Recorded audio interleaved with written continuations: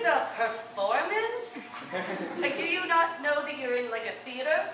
Lights? Pretension? Oh, this is part of the show. Oh, gosh. Of course it is, you bipedal primate. Well, so just go back to my... Mike, oh. This is acting. I need you to know. I need you to know. Come here. This is acting. Hmm? Okay. I am an actor. Got it. Mm-hmm. Now tell me, would it bother you if I interrupted you? Yes, fairly. Yes! It would! So now, you may go back to your seat, while I continue mounting the tension. You got it. The audience doesn't appreciate emotional dry humperage. You got it, buddy.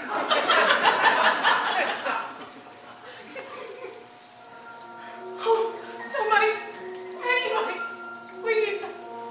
I just parked in the parking garage outside, and this comedy group, they came up and they abducted me and they put me on stage here.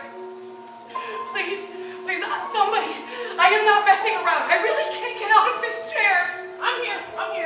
No.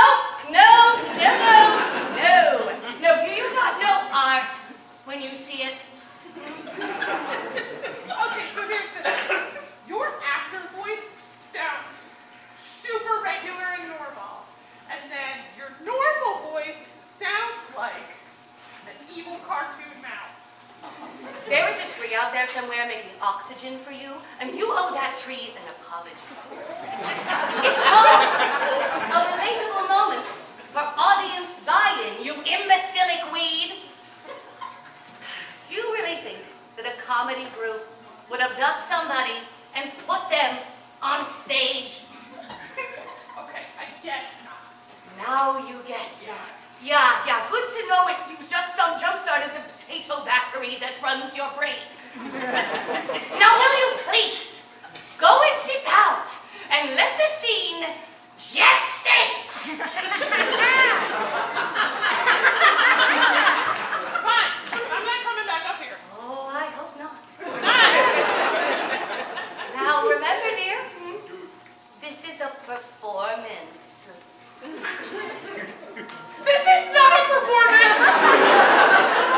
I seriously need your help. A comedy group really did abduct me and they tied me up and they put me on stage. I guess because they thought it would be funny. I don't know, it's funny to them, but it's not funny to me. God, it's like they've been deprived of laughter for over 2 years or something. Why are you all just sitting there staring at me like that?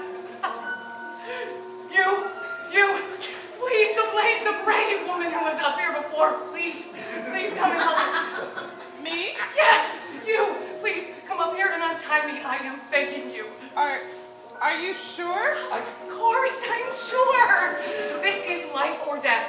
Look, they made me say that this was a performance before, otherwise they would have killed me. But it's not a performance now. No, we're talking, right? We're talking. And yeah, please get... No!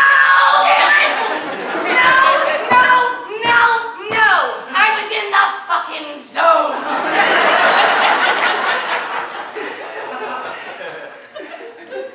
Let me spell it out for you. Theater is like a box of crayons. I am the red, yellow, and blue crayons, the primary colors that bring this dull canvas to life. And you, what do you think you are? Purple crayon. No! You are the stupid, useless white crayon that does nothing but fill up a box of 64! Now stay in your seat! Did you have all those lines written, even that kind of mean one about how I'm not the purple crayon? Yes, that is exactly how it was written. Our writers are brilliant, they're good looking, and they could all definitely have girlfriends if they wanted them. Well, you know what?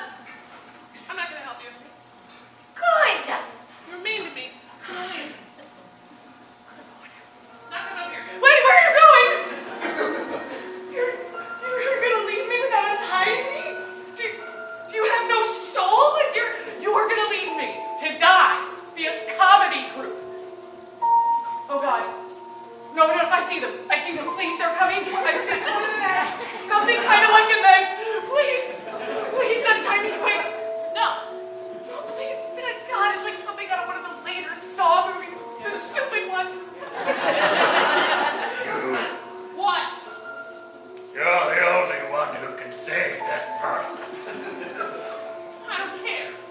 This was a social experiment.